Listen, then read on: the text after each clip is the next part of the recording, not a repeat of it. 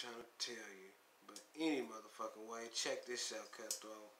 I'm about to do a reaction video to this motherfucking Long Beach Griffey telling someone you never watched the Game of Thrones.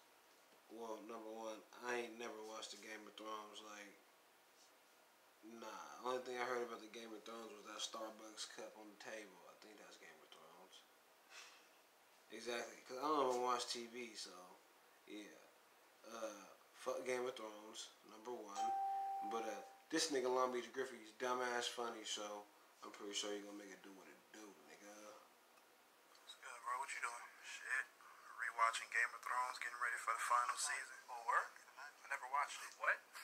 What do you mean? I mean, I never actually seen it. You're joking, right? No.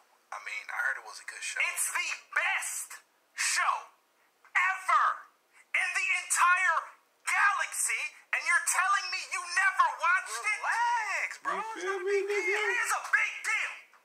This shit is more important than anything, nigga. Okay. Anything. Anything!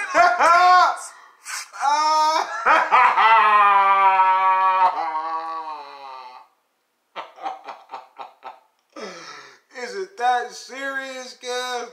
That nigga said, it's a Filmo tradition, nigga.